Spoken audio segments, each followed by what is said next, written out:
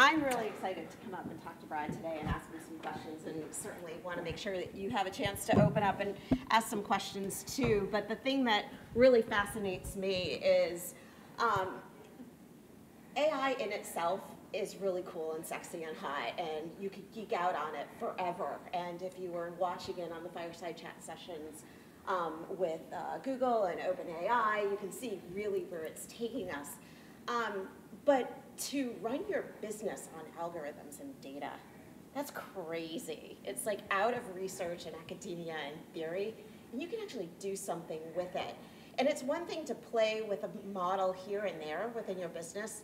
It's another thing to push that out at scale and then exponentially expand off of that. So what does that look like? What does that feel like? How do you run that? Is that scary? I wouldn't say scary, more exciting. And first of all, thanks for having me. It's great to be here. I think Stitchfix is a personal online styling service, and somewhat surprisingly for a retailer in the fashion industry, data and algorithms and AI is really at the heart of our business. And I think some of that is due to the model of retail, of personal styling, and the data that we get from clients. But it's also due to a strategic commitment to essentially using that data to drive virtually every aspect of our business, from helping stylists choose things for clients, and managing inventory and operations. And so there are certainly challenges being kind of at the edge of an algorithmically driven company, but more exciting than scary. Good. Awesome. We had a chance to kind of catch up a little bit a few weeks back as we were preparing and hearing a bit about what it looks like for Stitchfix. They've been up here in the past telling a little bit about the company. There's been some really cool things as they've evolved their data platform to push out at scale. And the question to me was, well, that's really nice, but what was next? And you had like 3 things that just really stuck out in my mind after we talked. One was all about model expansion and reuse. What do we mean by that? The second one was, oops, because of course I need to make sure I have my notes. The other piece of that was, where are you going to go from managing between when do you trust the algorithms, when do you give your business to the algorithms, what is the role of your employees and your people and the humans in the process, what does that mean for the experience of your customer, what does that mean for running your operations, and then lastly, gaming. All right, so let's start with algorithms, and model expansion. Like, why was this important? What were you thinking? Why did you want to move that? So what does it mean? Absolutely. So I think there's so much of Stitchfix is a personal styling service. We send people things that we hope they're going to love and make a very literal bet on our recommendations. I like to think of it as a push retail model where we're actually picking things on behalf of our clients and sending them to them at their homes. And so all of the magic of the business in essence comes down to being able to send people things that they're going to love, and being able to win that bet so that clients are delighted by the things that we send them and love to stay with the service. And one of the unique aspects of our model is how aligned clients are to wanting to share feedback. So wanting to tell us this was too big or too small, or I love the style or I didn't, in the service of them having their stylists get to know them better and better over time, and us being able to make better and better decisions for them in the future. And what that creates is just this wealth of data about every one of our clients and about their preferences and the way they've rated different types of inventory. And so one of the things that we're always working on in Stitchfix is just always getting better at the hard problem of trying to understand what people are going to like and thinking about using new data and new algorithms and machine learning and AI is really quickly moving and exciting space. And so we put a lot of effort and have over 100 data scientists working on different ways of just continuing to improve our understanding of client preferences, both to be more successful in sending people things that they're going to love, but then also managing inventory and operations and even marketing to acquire new clients. And I think that's a really interesting point, because one of the things that came out was we often think first, how do we use algorithms to create personalized experiences, have great relationships, brand affinities, repeat business, and so on. It's all about, it's the revenue at the end of the day. And yet you're also thinking about, well, some of those same models can actually be used for inventory management and the back office operations for meeting those needs and the fulfillment. And a couple of the things that struck me was, being able to have 15% improvement in warehouse efficiency and significant cost savings, for example. I mean, that's a pretty big deal. So how do you and your team make the transition for single purpose model deployment, and now it's reuse and expansion for other areas? What does that look like? Yeah, so I think, I've been at Stitchfix for about 6 years now, working on data and data science. And I think, as the company has grown and as we've, layered capability on capability and getting more and more ambitious, we're starting to find, that work we've done with one application in mind becomes tremendously valuable in other settings. So I think perhaps the best example of this is our core recommendation problem of trying to help a stylist choose what to send to a client. So taking everything that we know about the client and the inventory and making those recommendations. And that's a core part of our service.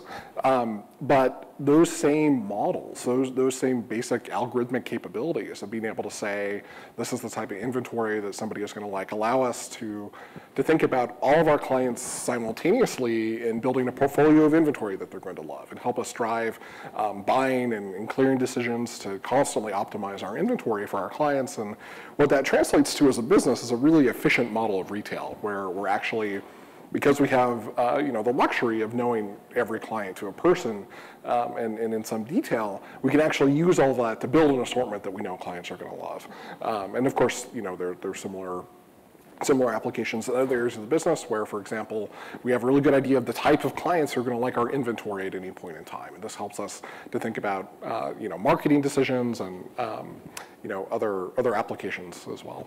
How does it change the way your data scientists build things and work together? Or do they still stick in their silos and their places of expertise, or do they become generalists? It's a great question. So I think historically we've had a fairly significant bias for hiring generalists, and I think part of it was that Stitch Fix it is more than just a supervised learning problem, right? So it's a business, and wanting to hire data scientists who can tackle big, open-ended, ambiguous business questions like, how should we manage our inventory? Not just making a incrementally better prediction of something, though that is certainly part of what we do.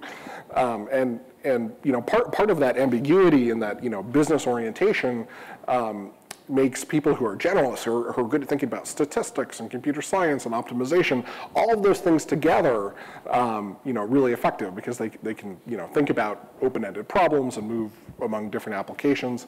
And as our team has grown, I think we found that, that culture of having people who can really think holistically about the business and are, less oriented toward a very particular supervised learning problem has led to a lot of collaboration and people working together across silos. One of the shining stars is the platform that you built as you moved to this strategy of model expansion and reuse. Were there things you needed to change, different investments that you had to make? So Stitch Fix, within our algorithms team, has a data platform team, which is an engineering team that works on the platform and frameworks that our data scientists use to work with data and to essentially just practice data science at Stitch Fix. And it's an interesting really successful approach that we've taken, which is really different from some more traditional separation of data scientist and data engineer and platform engineer, where there's a series of handoff between, a scientist coming up with an idea that, then gives it to an engineering team to implement, and, there's a significant dependence and coordination costs to having that all broken apart. And so what we've tried to do as much as possible is make it possible for a team of data scientists, or in some cases even a single data scientist, to really holistically own a business problem that they're working on. So really deciding what inventory to clear, or thinking about how to run a certain marketing program, and to really be able to do it all, to launch tests, to put their models in production, to write their own ETL, and to be able to do that without having a team full of unicorns who are all fantastic, and engineers, but also some fantastic data scientists, we created our data platform team, and Jeff Magnuson, the VP of Algorithm Data Platform, has a great blog post about this. That's called "Engineers Shouldn't Write ETL." You should read about it if you want to, hear his philosophy about it. But the idea is essentially to create an engineering team where the mandate, the charter, is really to create tools and frameworks that make data science self-service. So rather than being an implementation team, being a team that makes it easy to stand up a new API or makes it easy to change a dashboard. And so data scientists who are not all engineers, but who are are good enough engineers can work within that framework and really drive things themselves. And so we found having that investment in platform has been tremendously important. And I think, to your specific question, like as things we've worked on have started to mature, having a platform like that has allowed us to fairly easily orient people around building things that are intended for reuse. So if you're building a model that predicts the preferences of a client, that's probably useful for somebody who's thinking about what inventory that we should buy. And as you're building that, both in a statistical sense, but also in an engineering sense, you should intend for it to be reused. And having a platform team that can facilitate that has made it a lot easier. Mm-hmm. Data science, machine learning engineers, data engineers. I mean, we trust the data. We trust the algorithms. We're ready to run our businesses off of that. But sometimes it's scary for employees. How, what does that right mix look like for Stitchfix? I loved how you put it in our conversation, balancing art and science. Indeed. Explain that.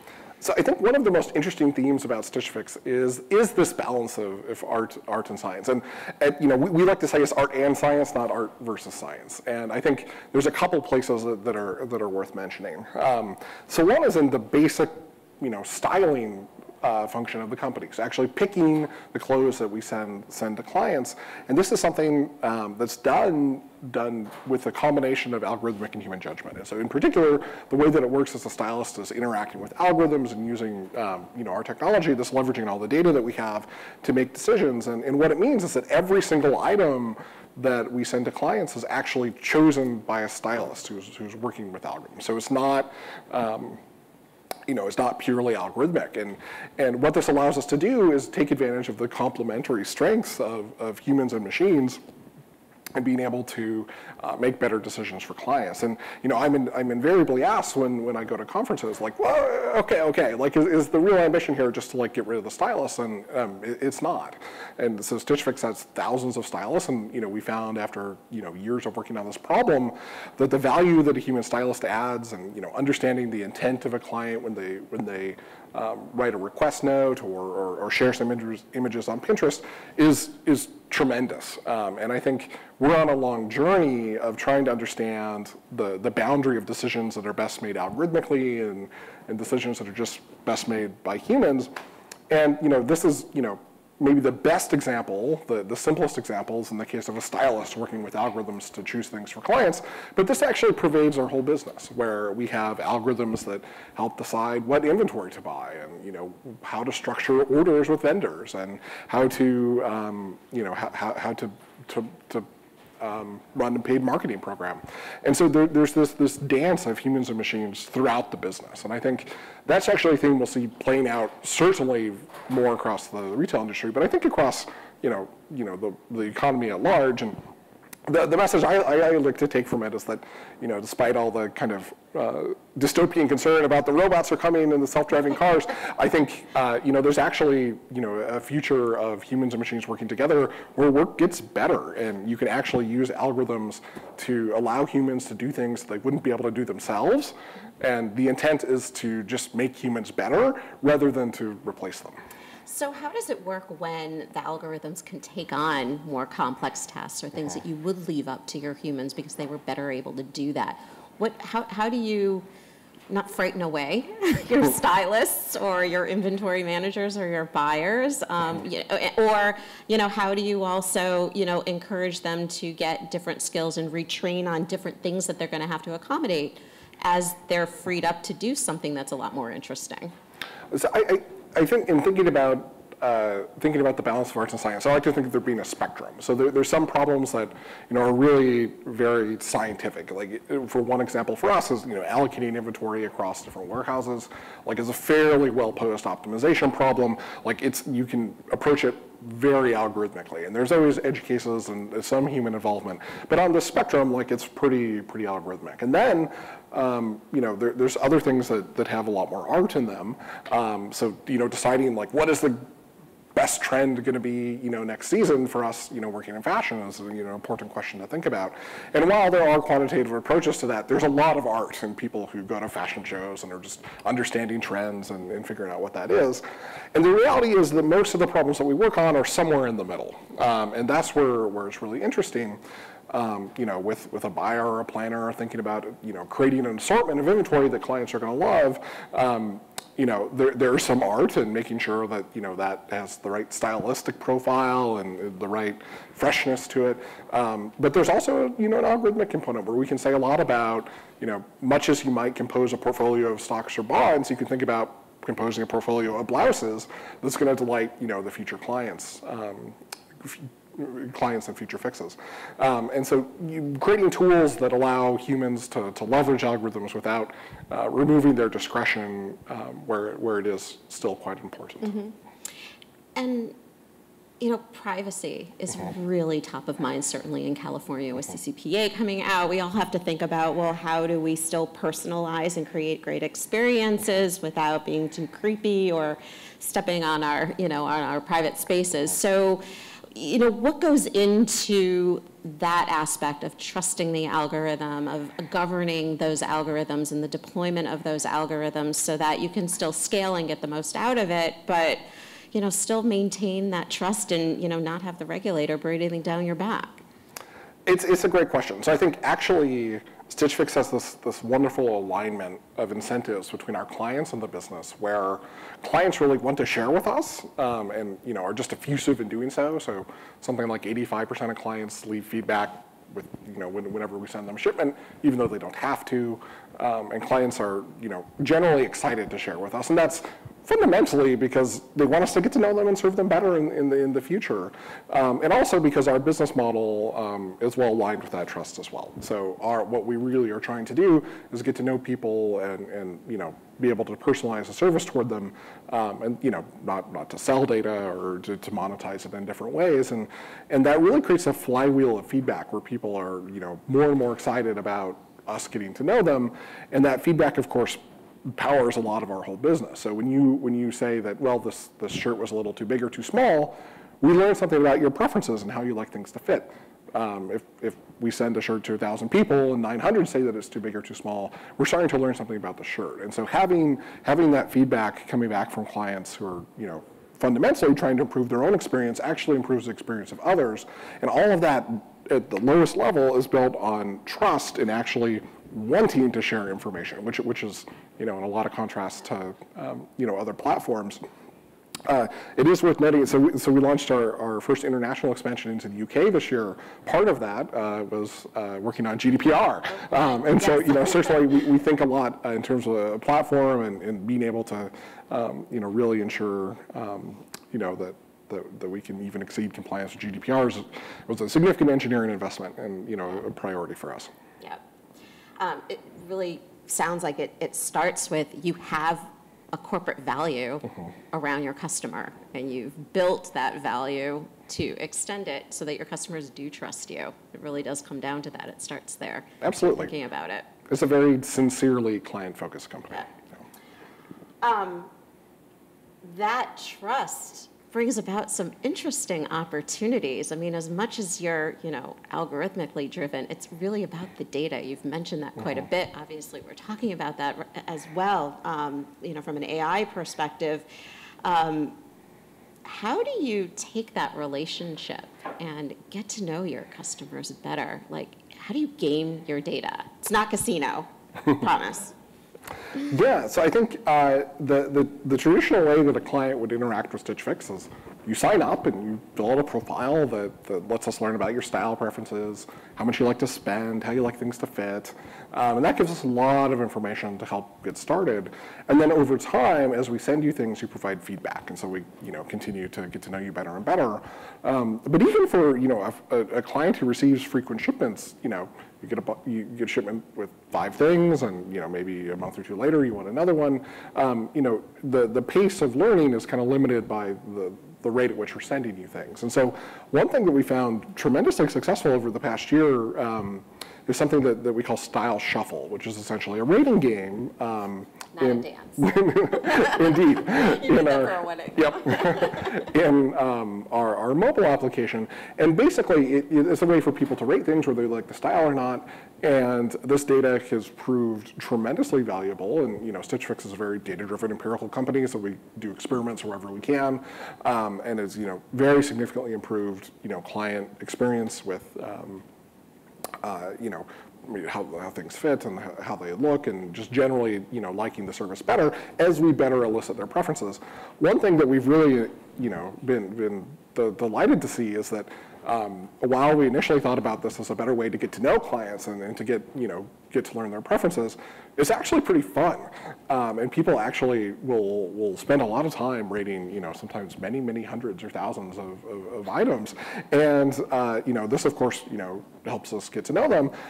And that trove of data has really been very valuable for us across many areas of our business, from how to recommend things to you, to how to pick a stylist for you when you first come to the service.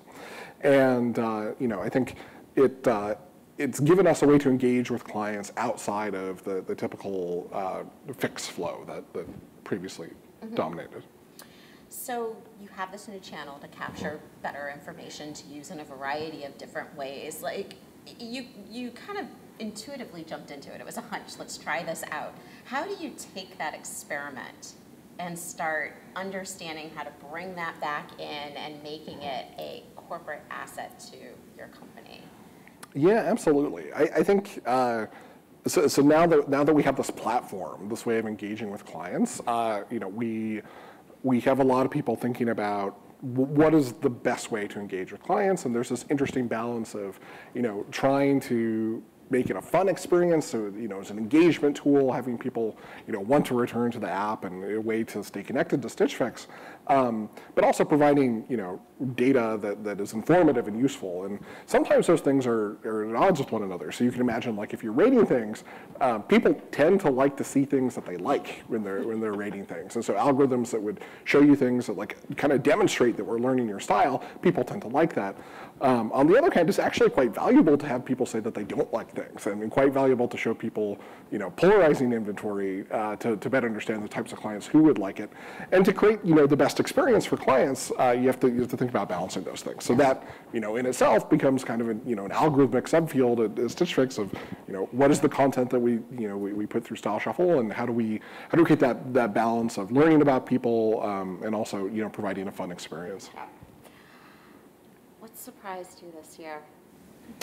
So I think so we've been talking about the Style Shuffle rating game. I think the extent to which that tool and the data, in particular the data it's generated, has permeated the entire business is something that has exceeded my my expectations. And I think it's kind of a fun case study, really, for the way that data flows through the business. And as we think about other ways to learn about clients, I think one of the interesting things about having such a strong data science organization and so many algorithmic capabilities in the business, as we get better information about what people like, it can just kind of flow through into all the different applications and help improve the way that we buy inventory and help improve the way that we think about segmenting clients for marketing.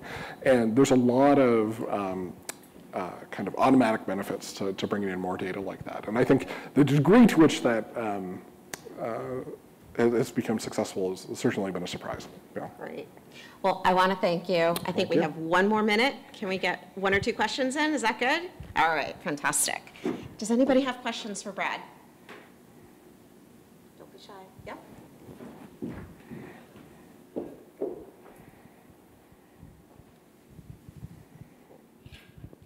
You talked briefly about size and how you incorporate that in. Can you touch more on that?